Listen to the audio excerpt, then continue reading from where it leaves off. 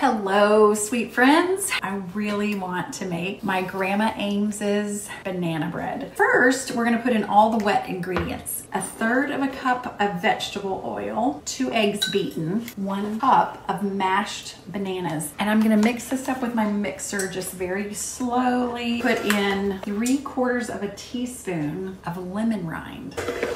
Now we're gonna start putting in all the dry ingredients. 3/4 cup of sugar, 1 1/4 cups of all-purpose flour, 3/4 teaspoon of baking soda, 1/2 teaspoon of salt. Gently mix this.